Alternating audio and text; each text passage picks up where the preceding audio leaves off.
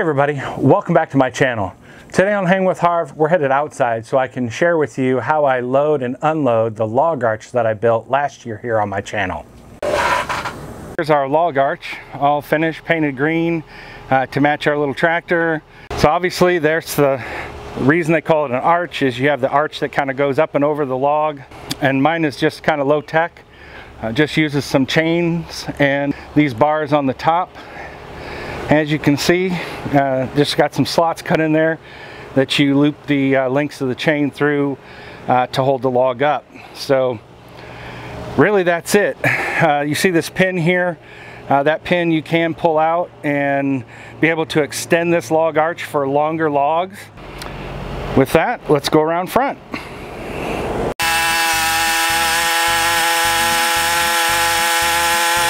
Here we are, we've got our log arch. Now this admittedly is a teeny tiny little log.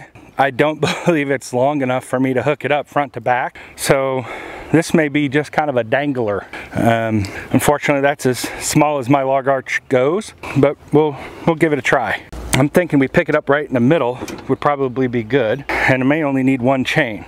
So to start this endeavor, what we do is we just take a piece of chain, whatever kind of chain you got, whatever length, hopefully it's long enough. Mine is too long, but it's the only chains I have, and I haven't really had the desire to cut them off.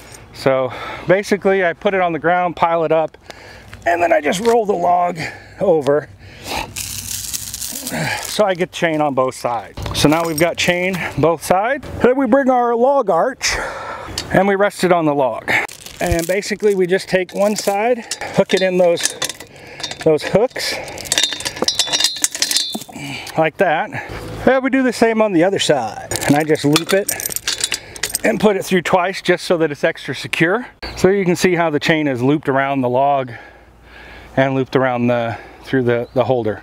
Okay, basically the next step is we use this as a lever, and it allows us to pull down on that log. Now as you can see, based on where that chain is, the butt end is up in the air, but it's maybe a little top heavy the other way. So we're going to try and move that bite down a little bit. There we go, that's better. Now we'll just move the tractor back. Okay, so once you have your log up on the arch, then it's just a matter of wheeling it forward a little bit and putting your pin in. If you don't want your chain dragging, you know, you can loop it or have a shorter chain, whatever. It's not really going anywhere, but that's essentially how I hook up the log arch that I built. Very low tech.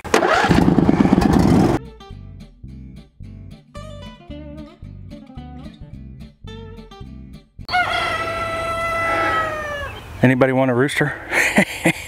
All right, so to get the log off, obviously it's just the reverse of the previous process. We just unhook it from the tractor and use it as a lever and drop it down. Of course, now you gotta, whatever you wound up of your chain, we just unwind it. I'm trying to make a video. I don't need you sassing me here, log. Yeah, I think that rooster's gonna get turned into chicken nuggets here in a minute. Which part of the chicken do you think the nugget is? Personally, I say it's the thigh meat. Okay, once we got the log off, then we just kind of roll it into place. And unfortunately, I don't have any hydraulic anything. Lift that up and set it on top of something. So for right now, it's gonna sit on the ground. I'll probably get some thin limbs or some smaller logs and set on the ground and get it up off the ground so that try and keep some of the bugs out of it. Needless to say, that's the process that I go through for my log arch. It's how I hook it up and how I unhook it. Like I said, it's really quite simple. All right, well that's gonna wrap it up. This is just a real quick video. I had a subscriber that asked me if I could show them the finished log arch and actually how I go about loading and unloading my log arch. That's gonna cover it for here. Like I said, there'll probably be future projects that involve this. My father has some logs up at his property that he'd like me to come pick up to be able to use, some nice walnut logs. And I think what I'll probably do is make a handheld you know, truck part that slides in here, a different piece to put in the tube, and then take it up there and hook it up. If you're interested, give me a thumbs up and let me know, and I'll make sure that I film that. Thanks for hanging with Harv.